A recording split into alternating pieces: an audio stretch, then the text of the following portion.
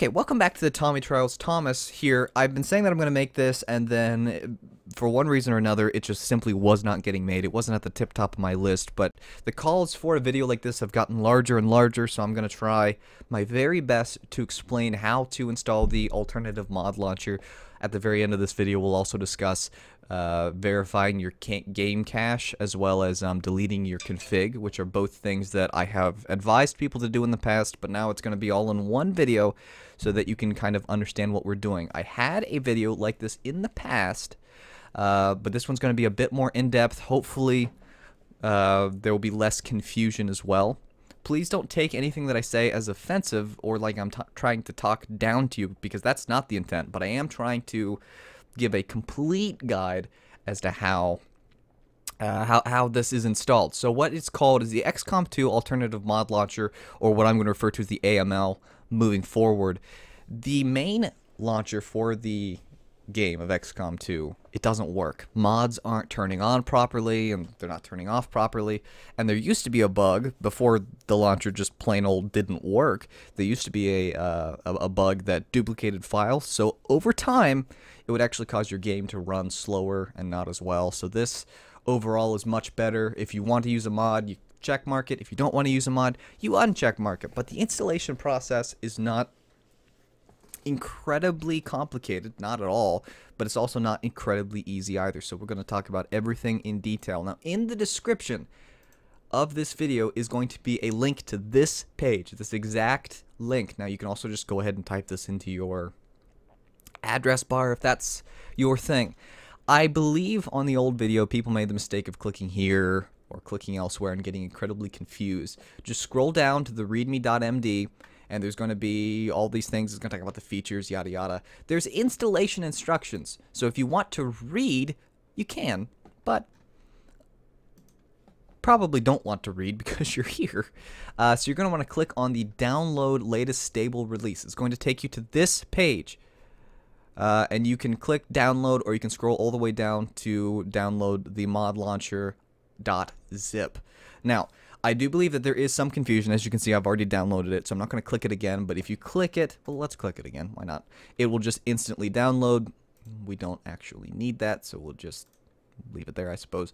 As you can see, it is a zip file. And this is very important because I had so many people on the old version of this video hoot and holler at me and call me less than stellar things because they said that I lied in the video and that it was incredibly misleading. This is a zip file, and if you know what a zip file is, then I'm sorry that I'm rehashing it, but it's a compressed file, which means by default, no, there is no .exe file, there's no executable, which is what an exe file is. There's nothing. It's just XCOM 2 Alternative Mod Launcher .zip. So what you need, I've got WinRAR, but you need a file or a program such as JZip, which you can find by Googling it. I'll have the link in the description, but you could just Google JZip, and then the first thing that comes up is going to be free file compression solution, and you just click get JZip. While you install it, make sure to unclick any kind of ads so that you don't get files that you did not intentionally want. So that's something to be careful about. So just take your time, make sure you don't skip any steps, and you'll be fine. But what we need is a file, a zip uncompressor, which I'm going to be using WinRAR. So when you click on it, it's going to tell me that I need things because I've got the evaluation copy for the sake of this illustration. But you can see there's all these files, including a .exe file. What you want to do is not just take the exe file, or things won't work properly. What you want to do is create a new file, maybe on your desktop or someplace else. And as you can see, I've already got one. XCOM AML is what I've called it. But you can call it whatever you want, and then make sure you take all 17 files and plop them into there. Now you've got the alternative mod launcher, the AML, on your computer. You don't need this anymore, and you can get rid of JZip if you don't want it.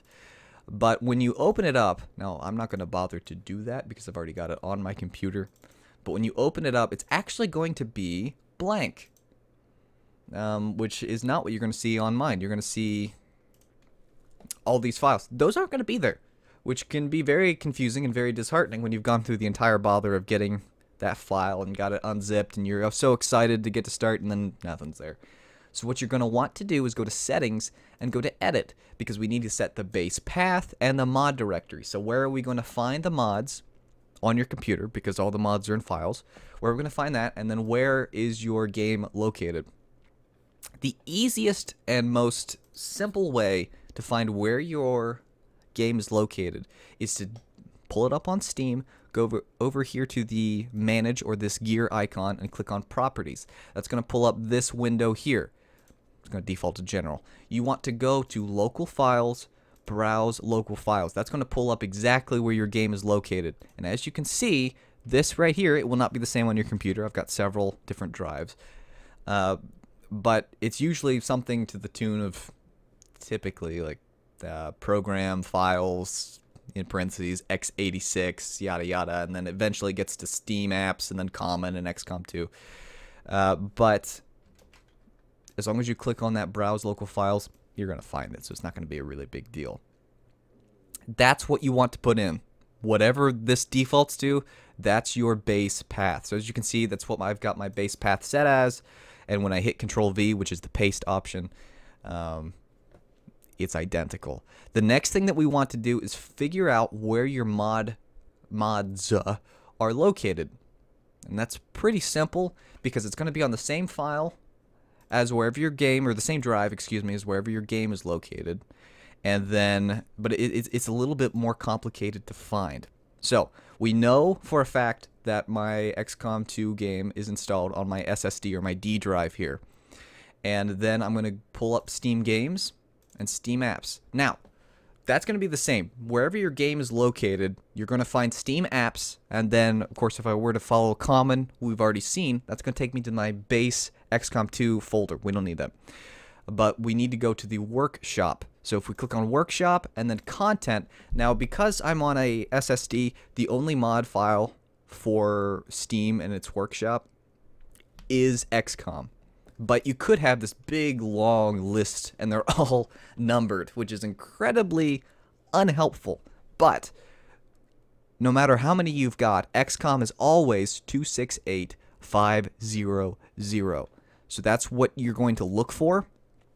So no matter what this is, once you've pulled this up, and as you can see, there's tons of numbers in here because every mod has a workshop ID, and that's what these big old long numbers are, just for sake of if you're curious. But this is where all of our mods are located, so we need to copy that. Control C will do the same thing. Then we need to go back here, and I suggest opening up like a notepad or something to that effect and hitting Control V, which is paste, and putting it there. So you can have it over here on your screen, because you've got to go to Add. There's no way to just default and force this in. So you can follow the exact steps. So I already know that mine is D, Steam Games, Steam Apps, Workshop, Content, 268500. So I can follow that path. So if I go to my SSD here, and then we go to Steam Games, because I'm following the path that I've already gone, Workshop, Content, 26500, and then I hit OK. Now I don't need it in there twice, so I'm going to remove it, but that's how you do that. The other one that I always suggest is by going to the Steam game or Steam Apps, Common, XCOM 2, and then XCOM 2 War of the Chosen. That's not necessarily required. The big one that you need is this one.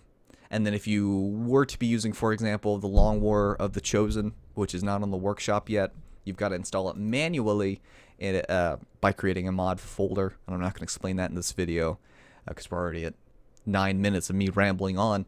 But if you're going to have any manually installed mods, that's where you're going to want to do it. So at least the Steam Apps, Common, XCOM 2, and on is going to be the same as yours. Just where exactly that Steam Games and the D, that's what's different for mine. Now, I put on the arguments, review, no red screens, and allow console so that I can use the console commands. That's not necessary, but it's something that you can do. There is something else very cool with this mod launcher that you can do, and it's called profiles. So obviously you can categorize your mods. So if you wanted to categorize armor and enemy overhauls and things like that, you can do that just by right-clicking and then moving to a category. It's entirely possible.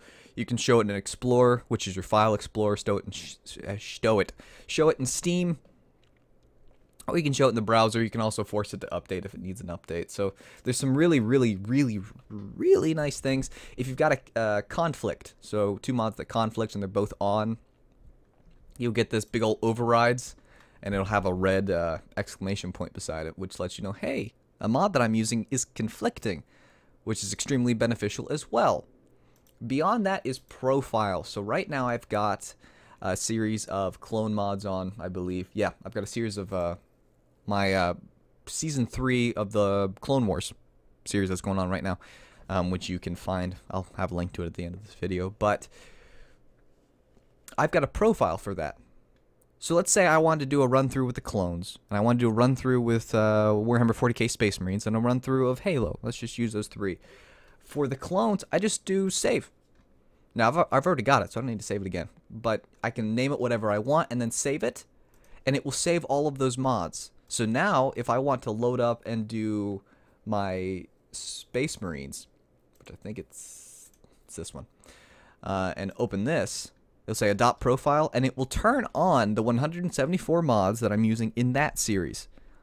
Just a fun little side note of things that you can do. It's extremely helpful as well. You can always copy this, but it tells you the ID and its official name, what its file name is called. It's a very, very, very nice mod launcher in my opinion, and as far as I'm aware, the newer versions have even more options. But once everything is put in correctly, you'll have 3 options. Run XCOM 2, that's vanilla XCOM 2. Run War of the Chosen, that's the expansion. And run Challenge Mode, which is the expansion with no mods turned on, so that you can do the challenge mode on the game, if that's something that tickles your fancy, for lack of a better term. So that in a nutshell is how you install the alternative mod launcher. Not complicated, but I tried my very best to explain it in as great a detail as I can. Now, something else that you may have modders suggest, and I may very well suggest it on my Discord server, and while I'm on that topic, if you're having issues with this, go ahead and head over to the Discord server, and there are people, including myself, who'd be more than willing to help you figure it out. But on occasion, we'll say verify your game cache and delete your config, or your configuration. And I'm going to explain to you what we mean by both of those. So, to verify your game cache, we're going to go back to that gear and back to properties and back to local files. Verify integrity of game files. And what that's going to do is it's going to go through and make sure that all your files are good to go. If it finds any that are corrupted or they're not correct, because mods can do that, it will reset them. That's extremely helpful and something that I suggest doing from time to time. The other thing that I may tell you to do is delete your config or delete your configuration. What you're going to want to do for that is actually go to desktop documents. Hey, I'm awake.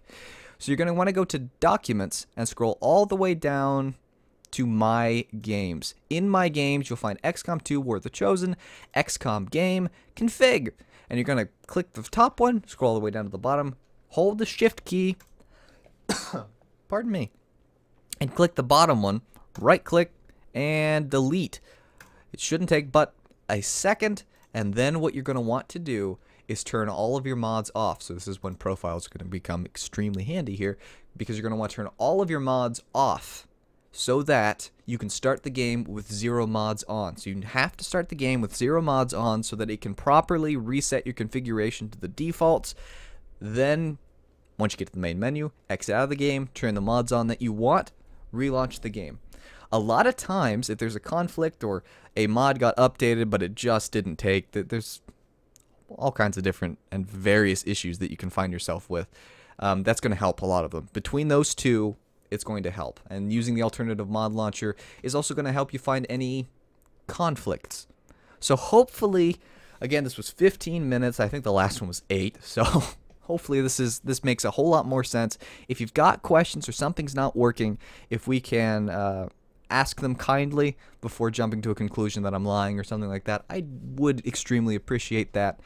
And then if you need help, I will do everything I can to kind of help with that as best that I can. So hopefully this was helpful. If it was, liking the video, even letting me know in the comments, hey, this was extremely helpful. That's just really nice to know that the tutorial that I've made was actually beneficial and not annoying. And then if you want to see more content like this, more XCOM content, then go ahead and hit that subscribe button. And until next time, I hope that you have a great day.